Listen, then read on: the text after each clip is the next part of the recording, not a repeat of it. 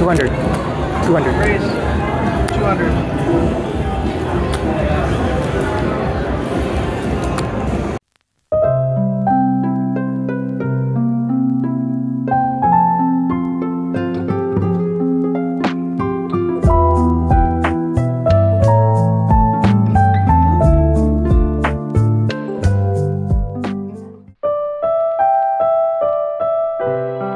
Today, I head to the Cascades Langley poker room, which is known for good 1-3 action.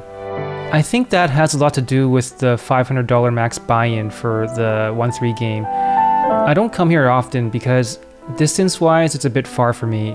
For this session, the action I witness is quite something, and at the end, I want to give a special shout out to 2 people I met during the session. Anyways, hope you guys enjoy. This hand, I pick up Ace-Jack in the middle position. I open for $15, only the low jack calls.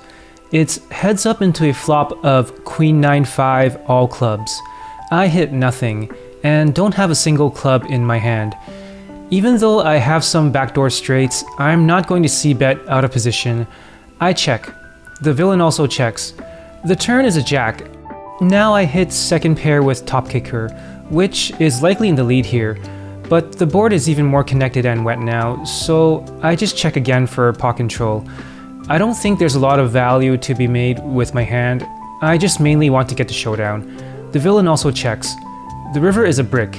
Now I lead out for $20. Having checked twice, I think my hand is under-repped, and the villain might call a bet with a weaker pair, but he folds and I take it down.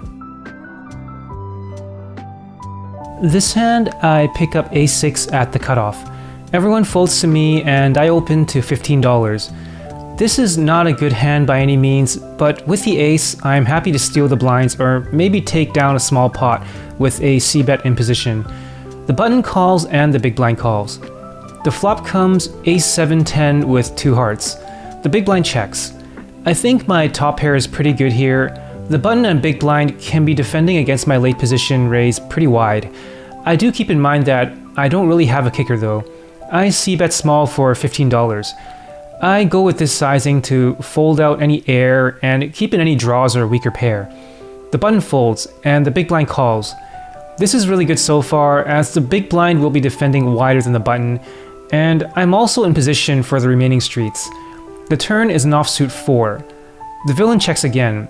Now I decide to size up and try to get more value from the flush draw, all straight draws, and maybe a non-believing 10. I bet $40. The villain calls. The river is a 3. This is essentially a brick that doesn't change anything. I don't think 5-6 will ever get here calling 2 barrels, plus I block one of the 6s. The villain checks once again. I just think it's most likely a missed flush draw as I unblock all hearts. My weak top pair getting 2 streets of value is probably the best it can do here. I don't think the villain is ever calling a 3rd barrel with a weaker value hand. I decide to check it down and table my hand. He says I'm good. At this point, it has actually been a few hours into the session. I have been really card dead myself, which happens, but I have been seeing a lot of what I would call pretty wild action at my table. I think this is a good hand to show you guys, well, to give you guys an idea of what I've been seeing. I pick up 9-10 offsuit in the big blind. Under the gun +1 raises to $15. There are 4 callers before the action gets to me. I call. We are 6-handed into a flop of 8-7-5 with 2 hearts. I have the top open-ended straight draw, pretty good, but out of position, multi-way, not much for me to do besides checking. +1 also checks.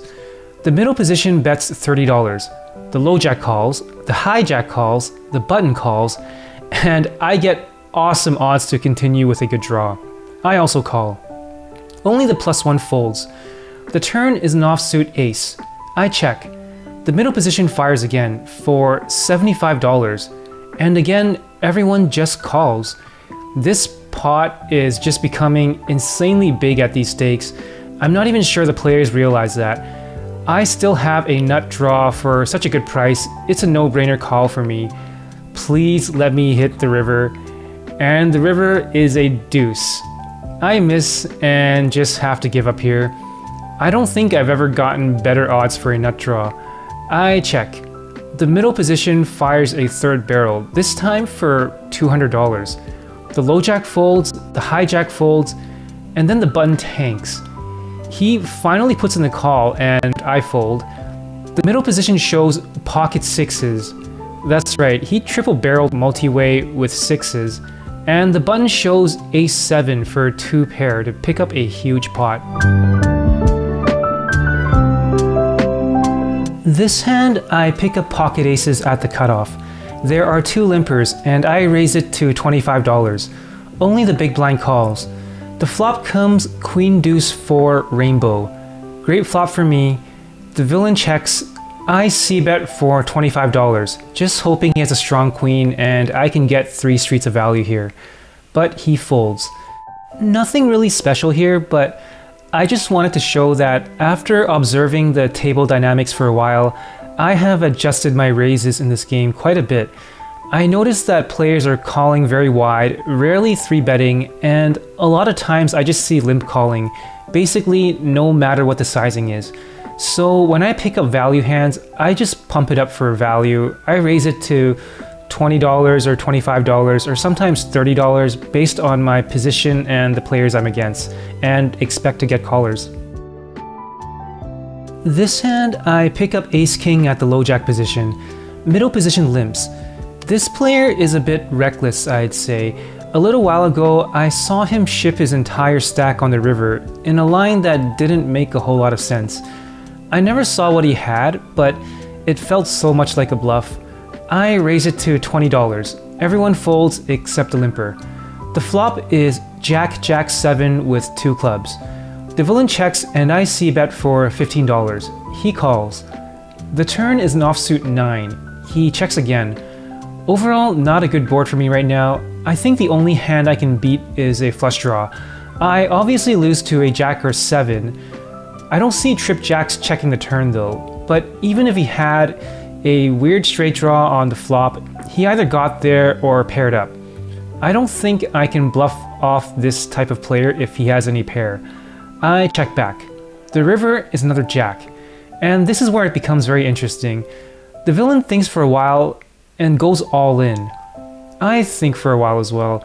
If I didn't have the king of clubs, it would be an easier call since I completely unblocked the flush draw.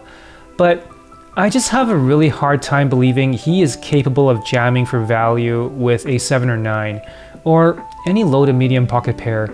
The jack is so unlikely as well, especially since he checked the flop in turn. So it's a matter of, can this type of player call a small bet on the flop with complete air? Based on what I've seen from him, I decide to go with my gut feeling. I flick in the call. He says you're good, and I table my hand.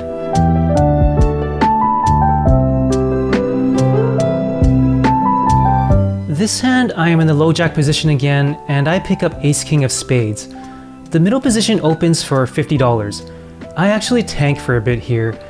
I have no idea what's going on with that open. I take a look at the villain's chips, and he is pretty much committing his stack with that sizing.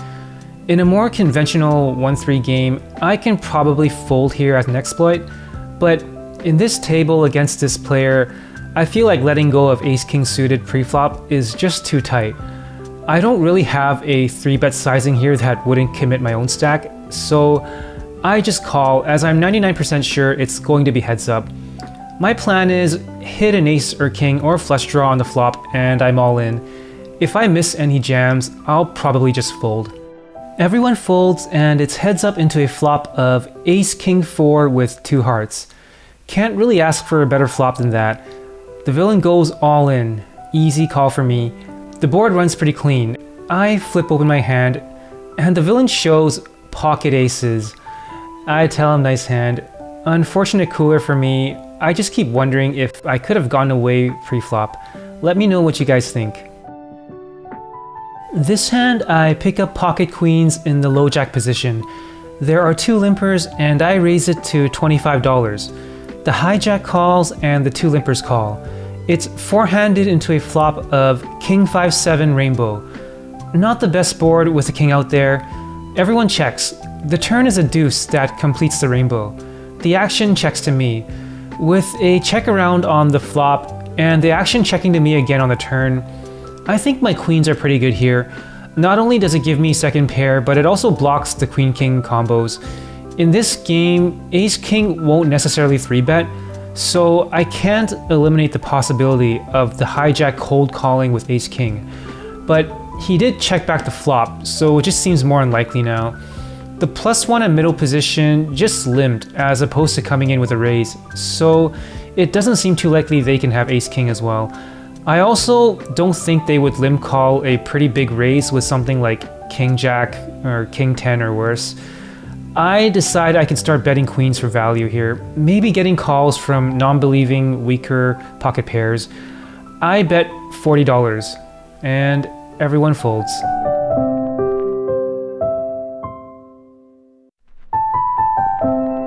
This hand, I have ace of hearts and 8 of spades on the button. Everyone folds to me, and I open to $25. My open sizing now is just purely exploitative, because I feel that the blinds are defending way too wide, and I don't think I'm ever facing the pressure of a 3-bet. The big blind calls. It's heads up into a flop of deuce 4-7 with 2 hearts. The villain checks. I have 2 overs and some backdoor draws. I decide to c-bet for $20. The villain calls. The turn is a 9 of hearts. The villain checks again. Now there is a flush possibility on the board. However, I have the ace of hearts, meaning the villain is less likely to have the flush draw on the flop, and I can rep the nut flush even when I haven't hit it yet. My 8 is also a good blocker for 9 and 7 combos, which would be top and second pair. My hand is just very good to keep firing on this board, as I can rep so many hands that beat his range. I decide on a bet sizing of $60, setting up for a third barrel on the river if needed. The villain thinks for a bit and folds.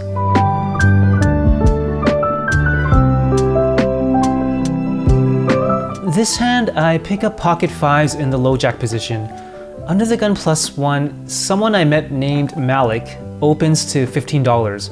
I call to set mine. The cutoff and the button also call. The flop is an amazing deuce 5 queen rainbow, giving me middle set. Malik checks. Since the pre-flop aggressor has already checked before me, I just decide to lead out even though this is a dry board. I figure the best I can hope for is someone to have a queen, and that's where all my value is going to come from. I bet $35. Everyone folds except for Malik. He calls and the turn is a 3. He checks again. Having checked twice, I think he is either holding a queen with a questionable kicker like queen jack or queen 10, or maybe a low to medium pocket pair wanting to get to showdown. I want to keep him in with all those hands and decide with a sizing of $60. He calls. The river is a deuce, pairing the board and giving me the full house. Malik checks once again. The only thing I'm thinking about now is a bet sizing that he would call. There are no missed draws out there. His line just feels like what I was already presuming, a 1-pair hand that would now have 2 pair on the river. I decide to target a queen and bet around half pot for $120. He thinks for a while and folds. Malik does tell me later that he had pocket 7s, and that is a really good fold.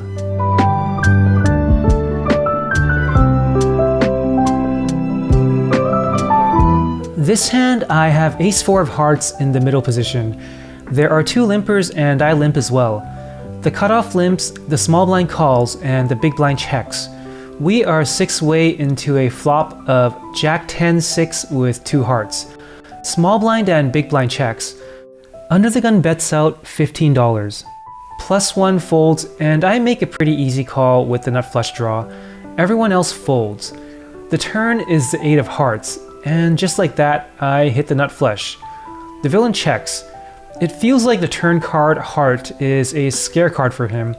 He did lead out into a bunch of people on the flop, so he's definitely not weak.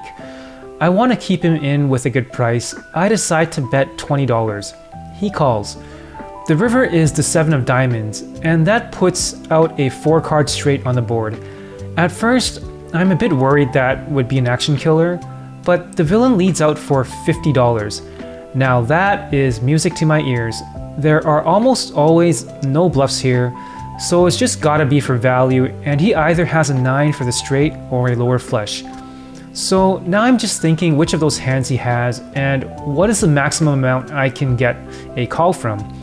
If he only has a 9, I think I can only min-raise and maybe get a crying call. I think for a bit, and the way this hand played out, I think if he was holding just a 9, which would be unlikely, he would probably want to check and be happy to get the showdown. Betting with a 9 here is kind of value owning yourself, and I give the villain the benefit of the doubt that he wouldn't do that. I think he is leaning towards a flush that can pay me off big. I decide to raise it up to $200. The villain tanks for a long time and calls. We table our hands and he shows deuce 3 of hearts for a weaker flush, and I take this one down with a cooler.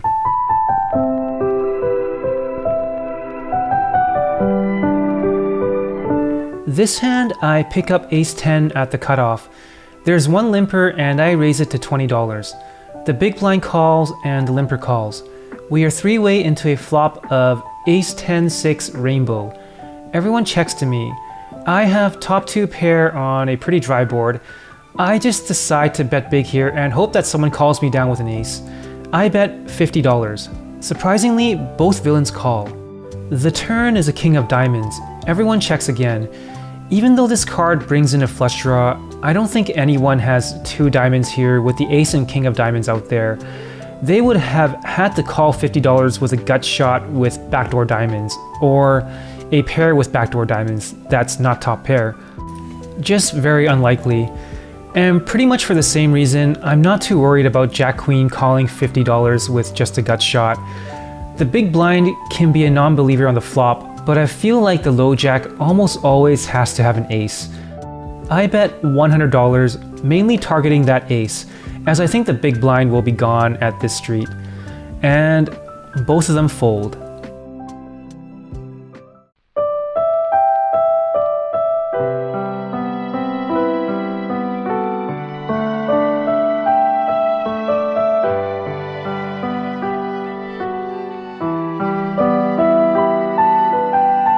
Here are the results of this session. I was in for $1,000 and I cashed out for $1,656. That is a profit of $656. I just wanted to quickly give a shout out to 2 people. First person is Malik.